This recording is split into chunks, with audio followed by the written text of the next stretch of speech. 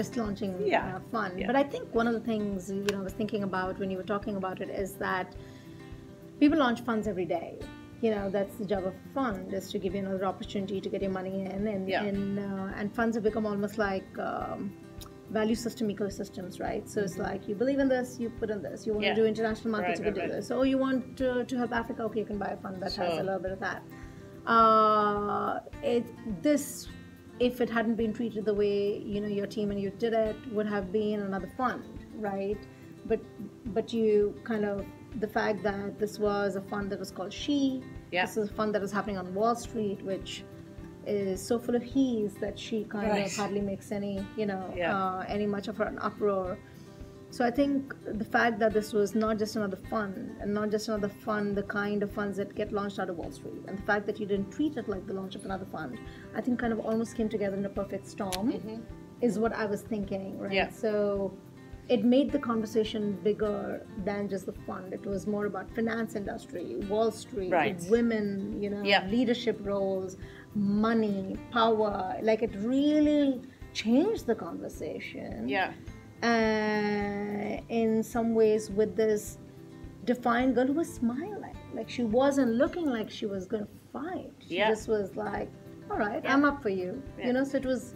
And I think her age was important too, I think. How old is she? I don't know if there's an exact sort of age, kind of under 10, I would say is my... Say 8. Yeah. But it's more about kind of an optimistic view into the future. Yeah. And which is why she's not white. Exactly. She's sort of Hispanic. Yes. And sort of her outfit and her look are modeled to be kind of timeless, so that very commonplace. Yeah. So she was not going to be dated by what she was wearing. Yeah. And I think also at that point too, not only was it International Women's Day, but we were kind of hitting a point where there was a lot of kind of gloom and uncertainty and everyone trying to leave the country. And the news cycle, I mean, we're just used to it, but it just becomes so onerous that this kind of positive spark of friendly defiance and optimism and looking beyond the moment of well, that's it, it's all over. I think just that struck an amazing chord. And then because International Women's Day that year was this flashpoint of change, and we can make change happen, and I'm going to get off the couch and go to Washington and actually be there. Again, just that was just... Even though 100 people would tell you, but what is it going to achieve? You're going to be on the road and you're going to be walking, but what is it going to achieve? Like, I heard that so much 2 years ago. But what are you going to achieve by just marching? I mean, what is it going to change? And it was, and there was a, the Women's March organisation itself has had some sort of bumps in the road in terms of who started it and this and that, but it's still like the spirit in 2017 was like not tainted by the world, because the world always puts road, the things change once they've been born, they lose their fresh newborn. Which is therefore all the more reason that I was upset today, because 2 years ago we created the Fearless Girl, right? Today you were part of the team that gave the Fearless Girl, I think, if I was to put it right from a consumer perspective, right, I would say you gifted us the Fearless Girl. You gifted us all that she stood for, and the moment was right because there was a wave that had to be ridden at that moment. And she kind of captured, in a world where you think nothing can change and everything was doomed, you can still make a difference. And it's okay to renew hope and start, that morning sun again, right? To where, for example, it is today. It's almost like the conversation has come downhill, right? In some ways, it almost seems to be the path of the advertising industry, right? Because it looks like the advertising landscape is changing. All the heads of advertising agencies that I've spoken to really don't know what they're doing, and if they want to do something independently, I think the holding companies are so strict that there is very little. It almost sounds like the kind of regulations you had to launch the Fearless Girl. Yeah. They're hamstrung. And as someone who has worked in New York, Gemma, I'd love, but comes from outside the US, I'd love your perspective on what's happening. Yeah.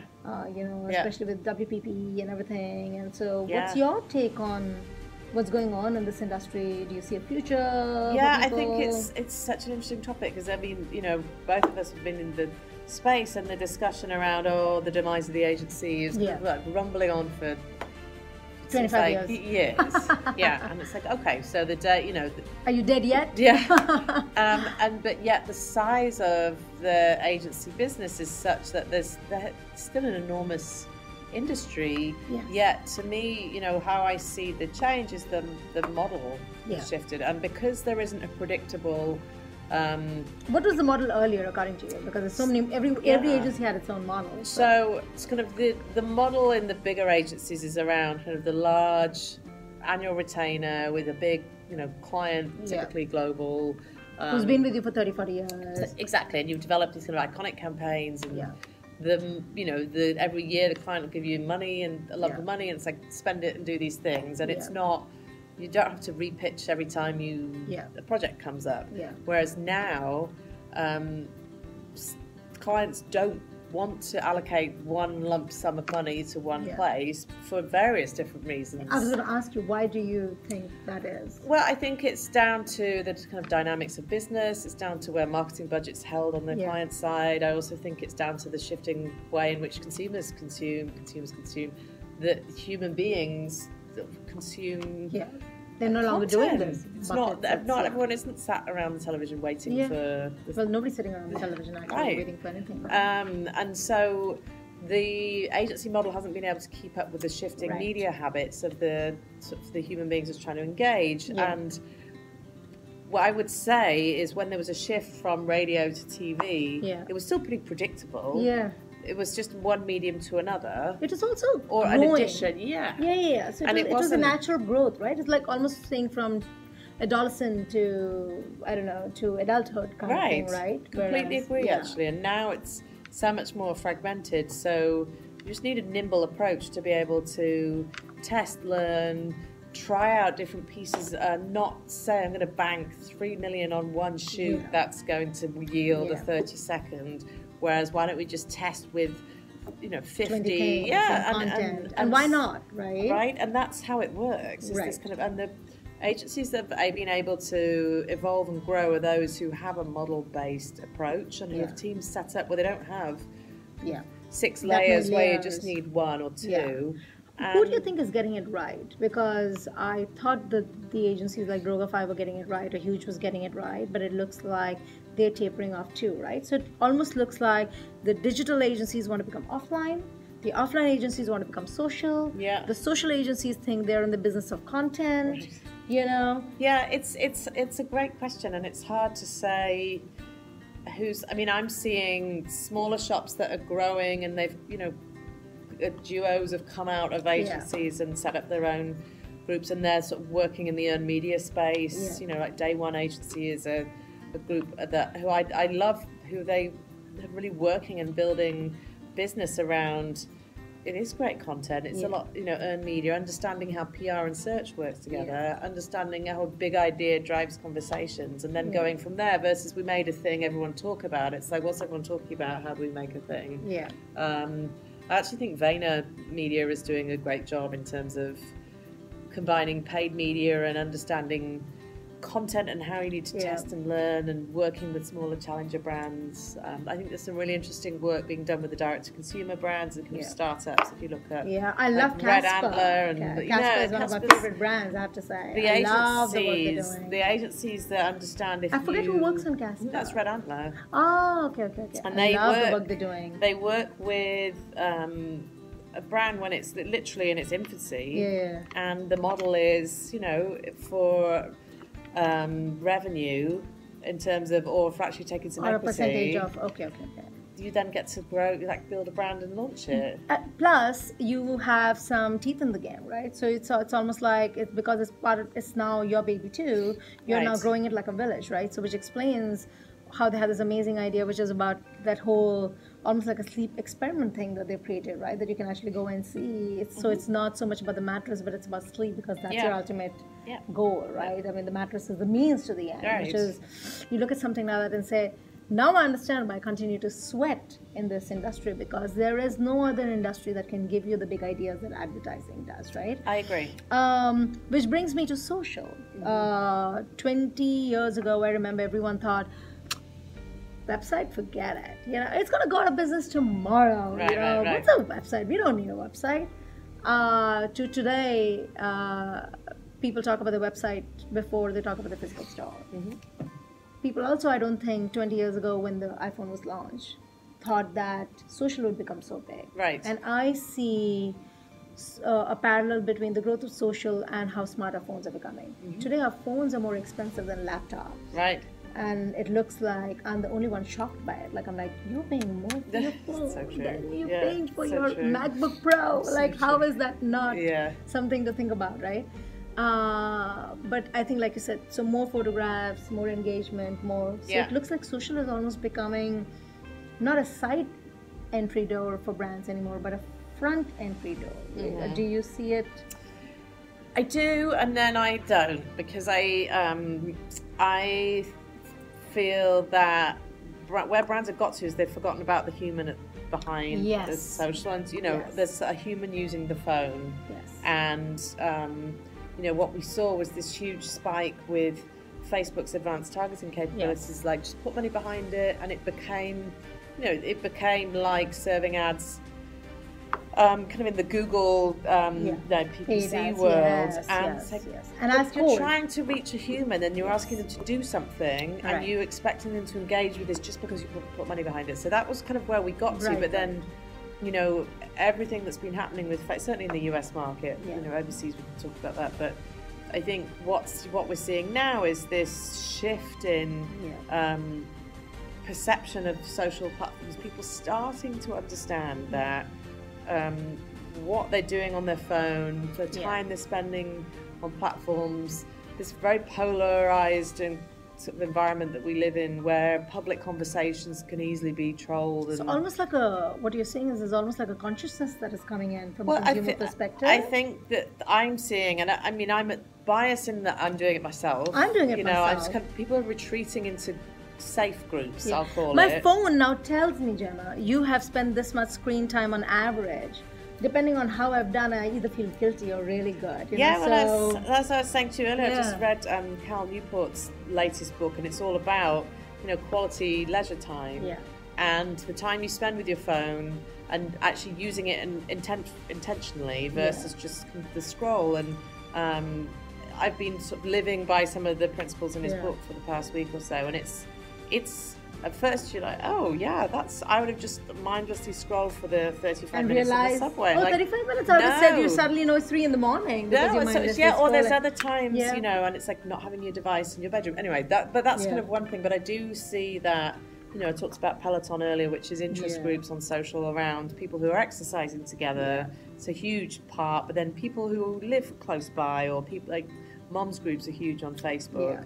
But it's going to a place where there's other people like you or with a similar interest to you, so that you're not exposing yourself to, these conflicting opinions and points of view. And I think, certainly the Facebook sort of public feed is ever changing. And then Zuckerberg himself talked about how he's shifting his platform's focus. Rather than the digital billboard, it's the digital living room, he's calling it, and this kind of ability to connect across Facebook, WhatsApp, and obviously Instagram. Not everyone agrees, because a lot of people have left Facebook, right? A lot I would have thought it's almost like an exodus that is happening, right? I also see privacy becoming a big deal, right? People are consciously shutting off. We spoke about how we are the most connected generation ever, but also the most lonely. And it's not it's almost like they're happening together, right? So you're connected, but you feel like you're not one of them, which is something that social does. Brands, of course, are always looking for opportunities to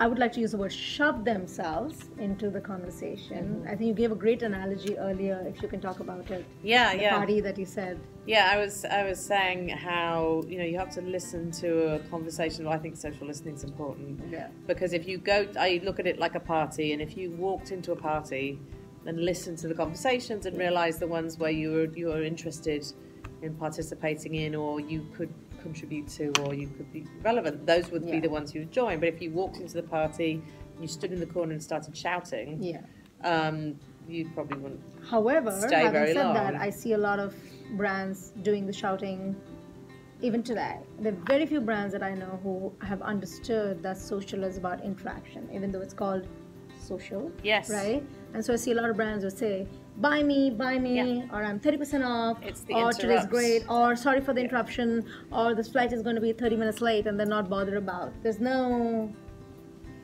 and that's... the way I see it is that's symptomatic of how advanced the targeting became. It's that, well, I can put money behind this so I can reach these 6 people. It's like, well, no, are you not thinking about the role that the brand plays? And brands do and can and should play a role in our lives, and I actually think people are looking more to brands with a clear purpose and who are authentic and who can be friends, to make change happen when some of the institutions around us are failing. Is it frustrating? Because I think it's almost like the agency world doesn't understand the social aspect of it.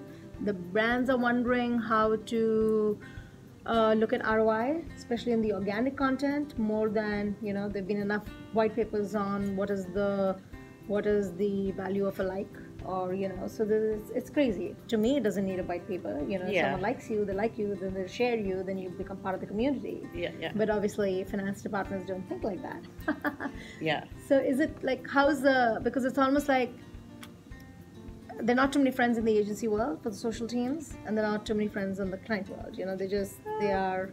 Yeah, I think it's about finding the right place, and then finding a home for a social campaign that's truly integrated. Again, I mean, what I've seen over the past few years is, when we started building out social campaigns in agencies, it really was this new thing. We have to do social also. And now it's like, if this isn't a part of something that's more integrated, so we're thinking about the human that we're trying to engage, and we were talking about this earlier. That's how I look at it. It's like, who's the human, or which are the humans and the groups of people, and where do we have the right to enter their world, and what I channel? love that. Where do we have the right to enter their world? And what channel is that? It might not be social, and I think that's to your point is it's not always going to be social. It actually might be a beautifully crafted mailer. It might be the fearless girl in bronze. It might be the bottom of the tray you put your shoes in when you go through security. Like it's about just being smart about the moments, and I think there's a laziness at times to default to, like, we'll just shove it on Facebook or just do it on social. It's like, well, why? And when you see creative and then it's just kind of matching luggage and that's when it's that's what you did with the Fearless Girl, right? Because it did start off as a print ad, and it really required, I think, some force of nature and just some over enthusiasm and drinking the Kool-Aid that you were talking about to say that no, this is bigger, right? This is bigger. And I think everybody who was part of the idea believed in the idea. It was more than just selling a shampoo or a soap or a fun, right? It's an important moment. It is an important moment, and it really did require the team to come together and be integrated in it, right?